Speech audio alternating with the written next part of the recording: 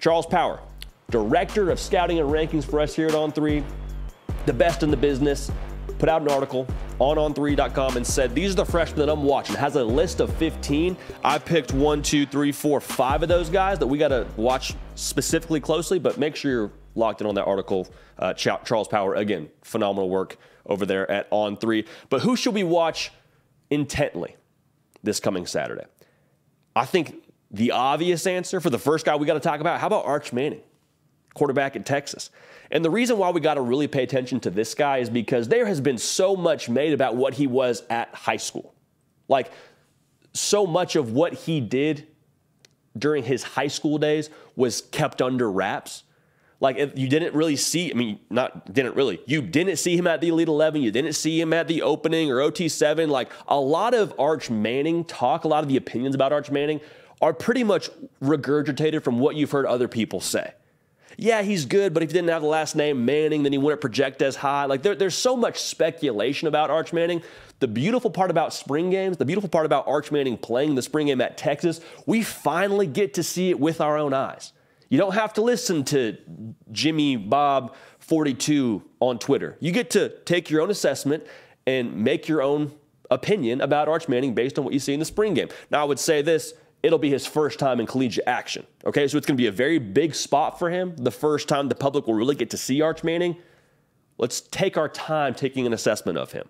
This is a temperature, not an absolute. You're going to hear me say that a lot with spring football. Now, another reason why this is important. In all likelihood, Arch Manning is going to be the guy that leads you into the SEC if you're a Texas football fan. So the way that I look at this is kind of the preview to the movie. Again, Arch Manning, true freshman, been on campus for 37 minutes and lost his ID twice. Give it some time. What you see in the spring game will not be what he is when he takes his first snap in-game action in a regular season game. But it's going to be fun to see it, man. We get to see number 16 on the field in the burnt orange. And I promise you, whenever he checks into the ball game and takes his first snap in the spring game, that place will be rocking. They've been waiting a very long time to see Arch Manning under center. Another guy that Charles mentions, Peter Woods, defensive lineman for Clemson. Matt Conley for Clemson Sports, the On3 Clemson site, has a really good article out right now about Peter Woods, where Dabo Swinney was asked about Peter Woods and said, what are his weaknesses? What can he work on? And Dabo Swinney just kind of sits there for a second and then just says, none. He doesn't have any deficiencies. Peter Woods is one of those guys that is going to help Clemson this coming season. Enrolled early, as all these guys did. 6'2", 300 pounds. When you think about Clemson defensive linemen, they've got a pretty strong resume at that position. Is Peter Woods the next great one? Is he someone who's going to, be a top draft pick? It's a little bit early to talk about all of that, but the fact that he's had such rave reviews during spring camp, it's hard to not get excited. Now, what I really want to see from Peter Woods, I don't doubt he'll contribute this year for Clemson. I'm just confused as to where he will contribute on the defensive line. Because the defensive tackle spot, where you would imagine someone like Peter Woods would factor in, that's a little bit more of a deep spot for Clemson. They don't need a ton of help there. So do we see Peter Woods play a little bit on the outside of the defensive line? Do we see him come off the edge a little bit? I'm excited to watch that because I think regardless of what you think about Clemson this coming season, the calling card for the past few years at Clemson has been the defense. Wes Goodwin going into his second season. How do they utilize a Peter Woods? And also, we're gauging for all these guys, but, Peter Woods playing the position he is on the defensive line at Clemson, how does he factor in when it comes to playing against college competition? He's done it during spring camp. Again, had great reviews, but how does he translate? We'll watch that one very, very closely. But again, anytime Dabo Swinney says, no, this guy has no deficiencies, and he's a true freshman, he's an early enrollee, you have my attention. Okay, very, very, very simply put, you have my attention. Now, we got to talk about Rueben Owens here in just a second, but make sure you're subscribed to the On3 YouTube channel.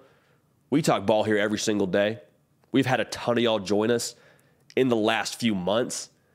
Spring football's on and popping. There's no more time to be messing around.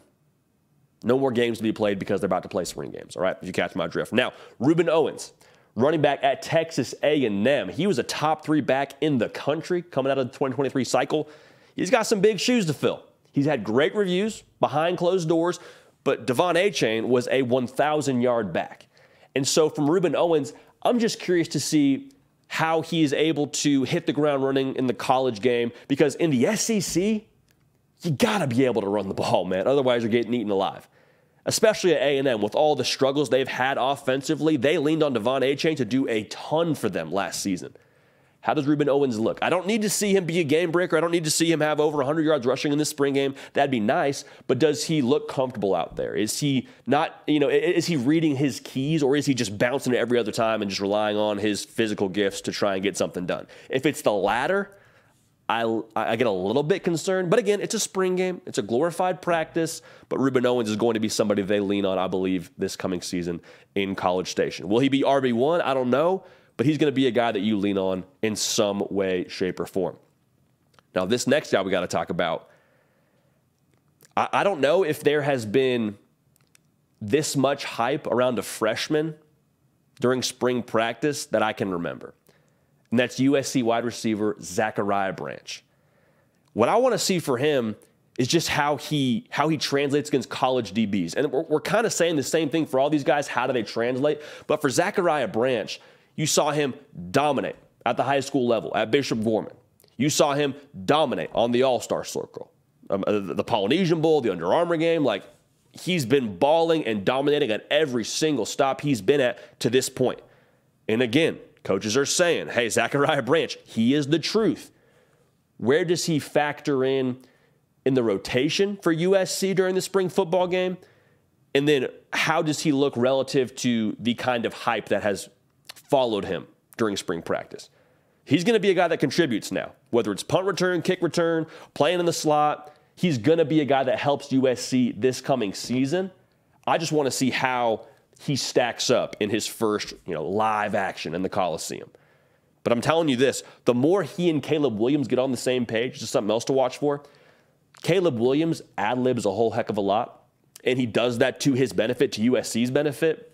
But when the play breaks down and Caleb Williams breaks contain, he's out on the run, the wide receivers have to be on the same page with him. And the way you get on the same page with the quarterback when he's ad-libbing is to have done it in practice for a period of time. They've done it for 14 practices, at least when they lead up to the spring game. How in tune is Zachariah Branch when the play breaks down? Because that could be where he really becomes a factor for USC. They got a lot of good wide receivers. I mean, Zachariah Branch is going to be one of them. The volume of receptions he gets remains to be seen. But I'm telling you, the timely plays that he makes for USC will be remembered. I promise you that.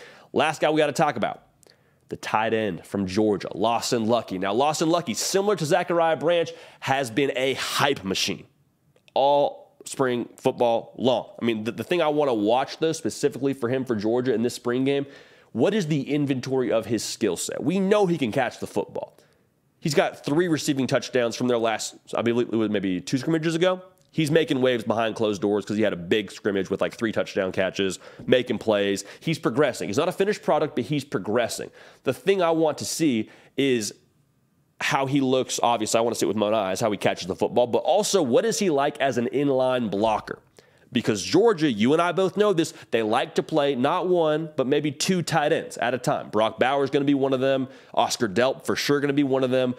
If Lawson Lucky can block effectively as well as catch effectively, that just adds another dimension to how flexible Georgia can be offensively. And the more flexible Georgia can be, the more dangerous they are. Like, that's as simple as it gets. Mike Bobo, I don't think is going to reinvent the wheel offensively. Lawson Lucky, if he continues to trend how he has during spring football, will be a guy that rotate in there. So I don't expect him to overtake Oscar Delp and be tight end 2 behind Brock Bowers, but I do think you're going to see some Lawson Lucky this coming season. Also, he wears number 7. His last name is Lucky. Like, just a tremendous branding strategy by him, if that is a branding strategy. NIL, it's what you're invented for right there. So Arch Manning at Texas, get to see him with our own eyes. Everybody has a take. He should be a 3-star if his last name wasn't Manning. I disagree with that wholeheartedly, but you get to see it in the spring game on the 40 acres. Peter Woods, Dabo Swinney said he has no deficiencies. He's an early enrollee. That's ridiculous. Can't wait to see him in the spring game. Rueben Owens, big shoes to fill, a lot of production left by Devon Achane. How much does he look capable of making up for that? USC wide receiver Zachariah Branch, lightning in a bottle. Fired up to see how he stacks up against the competition. And then Lawson Lucky, the inventory and flexibility of his skill set could be a storyline to watch for this Georgia offense.